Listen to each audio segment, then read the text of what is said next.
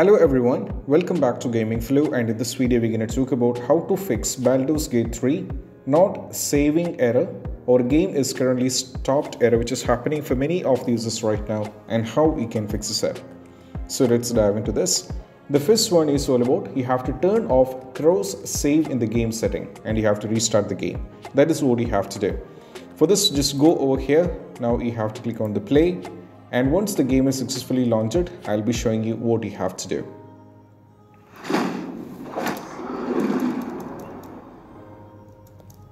So once you launch the game, you have to go over here in the options, and over here in the gameplay, if you go over here under the save option, you will be having an option called cross save. So if you have the option over here in the cross save, you have to do is you just need to turn it off.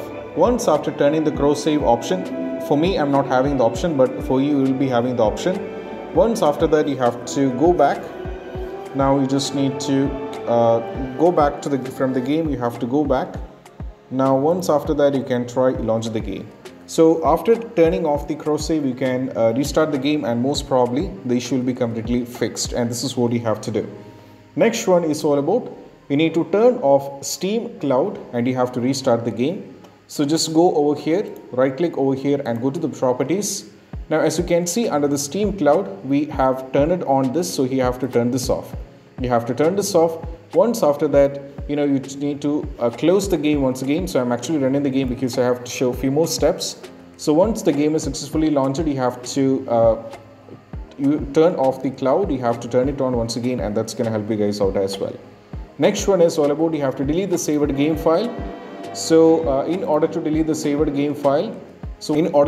saved game file, just go over here in the search. Now from here we have to go to the documents, and over here you will be able to find the folder on the game Baldur's Gate 3. So just delete the respective folder. Keep in mind you will be losing all the progressions, but that is fine. So once you delete this, just close this, and afterwards you have to go back and try launching the game.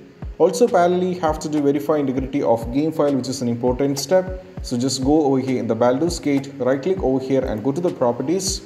Now go to installed files, and you have to go for verify integrity of game file. So this is going to take a little bit of time because the game is around 122.41 GB, so it's gonna take a lot of time. So till cross check every single files of a game. So if any files are corrupted and if any files are missing, and all these kind of issues will be fixed by this, and you have to try launch the game.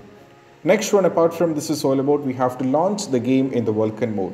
So most people end up in not launching this, so I'll be showing you. Just click on the play button over here.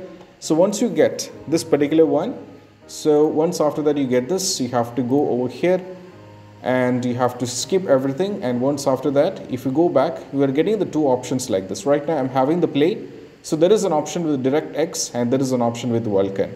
So most probably you will be in the DirectX. So you have to change this to VULKAN. Once after you change this to VULKAN, try launch the game, and this is what you have to do.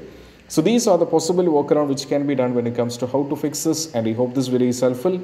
And if you find this video helpful, don't forget to subscribe and click on the bell icon for more notification. See you soon in the next video. Peace out. Bye bye.